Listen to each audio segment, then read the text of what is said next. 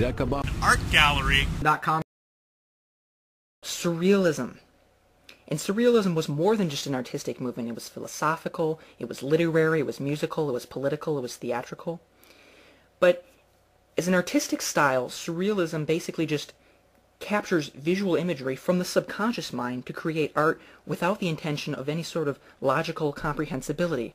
And yes, I got that from Wikipedia.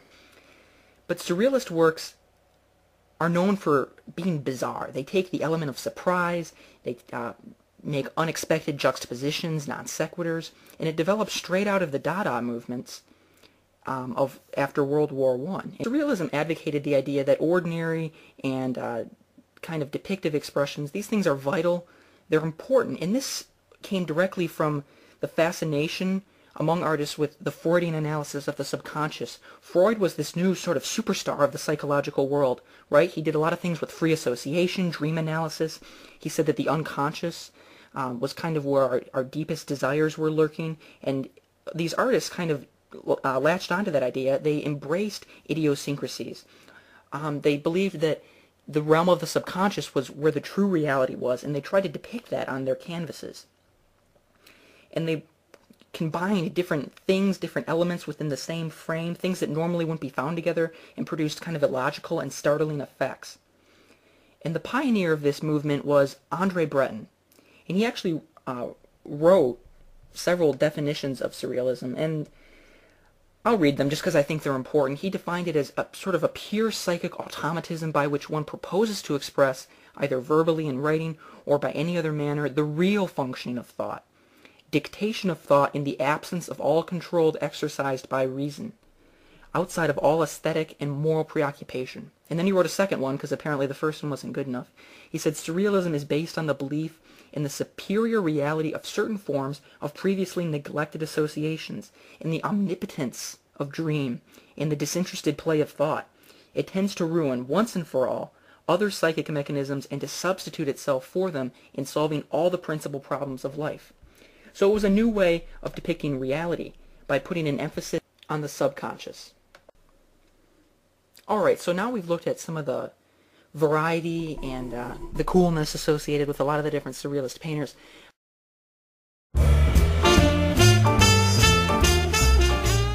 Have you ever wondered what the big deal about abstract art is? Usually when we view abstract art, we hear things like, "My kid could paint that," or "Why would someone pay that much for that?" However, artist Vasily Kandinsky said, "Of all the arts, abstract painting is the most difficult. It demands that you know how to draw well, that you have a heightened sensitivity for composition and for colors, and that you be a true poet.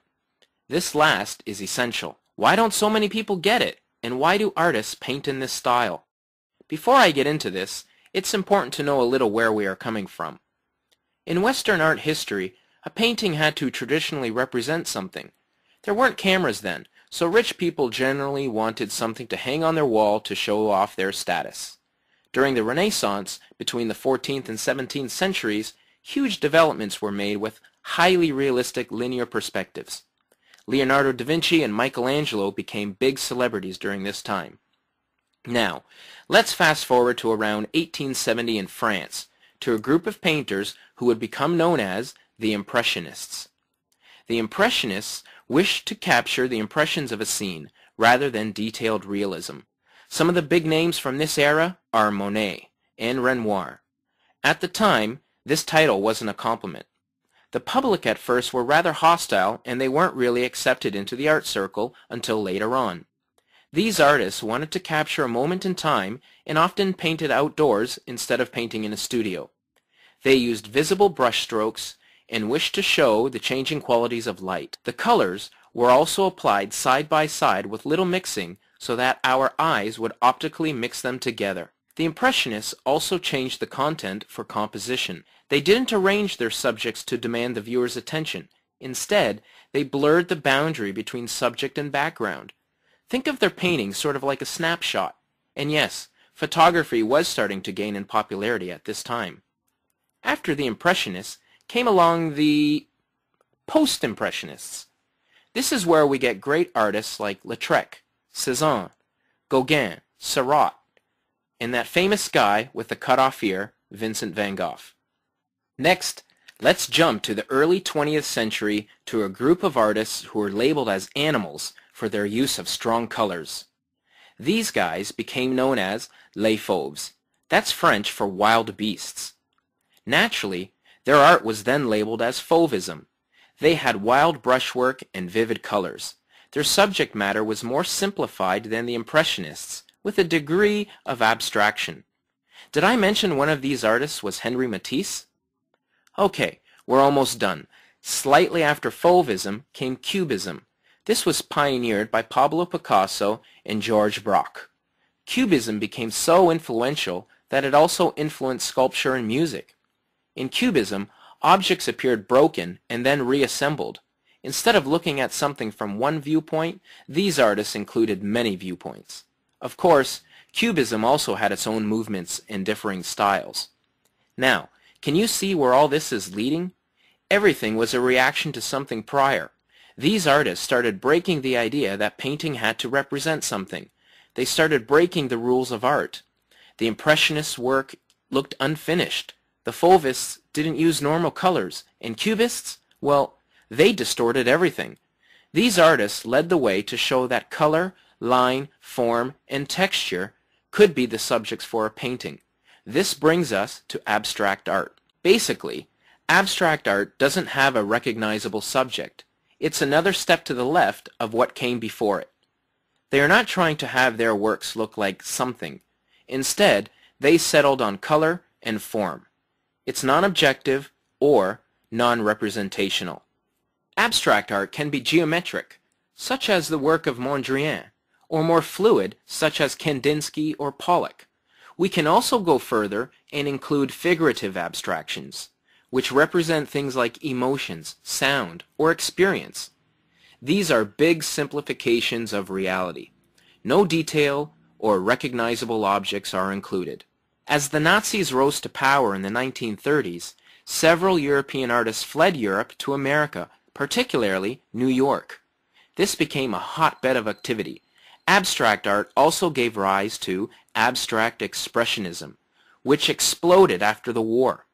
Abstract expressionism is known for its messiness and extreme applications of paint. These artists invented new dramatic ways to apply paint in an experimental manner.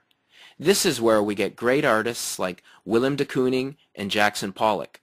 These artists wish to explore inner turmoil, anxiety, and for some, the horrors of the war. During this time, we also had cultural explosions like James Dean, jazz, and beat poets like Allen Ginsberg. Abstract expressionism can also be divided into two categories: action painting, like the work of Jackson Pollock, Willem de Kooning, Lee Krasner, and Grace Hardigan, Franz Kline, amongst many, many others, and color field painting. This involves artists such as Mark Rothko, Helen Frankenthaler, Jules Olitsky, Kenneth Noland, and so forth. So, still don't know what abstract painting is? Basically, your painting doesn't have to look like anything recognizable. It can simply be made up of shapes, lines, colors, and/or textures. So how can we appreciate abstract art? Better yet, how can we understand it? A good piece of work will be able to hold the viewer's attention and generate an emotional response. As a viewer of abstract paintings, ask yourself the following questions. Am I trying to figure out what it looks like or represents, rather than allowing something to emerge from what I see in front of me? What are the elements, colors, and textures of the painting? How do these interact with each other? What emotions does the painting evoke? What is the title of the painting, and how is this influencing what I see? Have I allowed enough time to make a connection with the painting? Abstraction allows you to be free. It allows you to express your personality. If you're a lively, happy person, get out that big brush and make large gestural strokes with bright colors. If you're nervous or controlled, get rulers, small brushes with less fluid paints. Express your moods or feelings and show them through your choices of color, texture, shape, and quality of line. Relax and have fun.